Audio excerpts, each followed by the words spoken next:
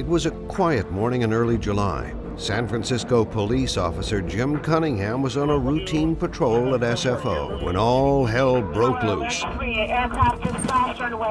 Asiana Flight 214, carrying 307 people, slammed into the runway, cartwheeled, and sat in flames. 3 passengers would die, but Jim Cunningham and other first responders reacted quickly. Wearing no fire protection, Cunningham commandeered an ambulance and raced to the plane. Struggling through the chaos and toxic smoke, he began hauling out passengers.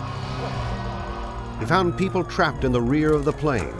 Pulling debris aside, he and other officers carried the passengers to safety.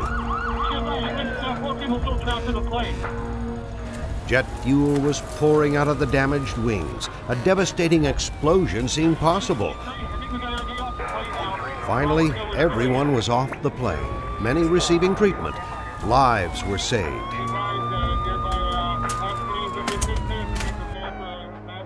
And Jim Cunningham? He became a short-term international celebrity. But today, he's back on the SFO beat. The celebrity fades, but his work goes on. It's what we do, says Jim. San Francisco police officers. They work to make you a day.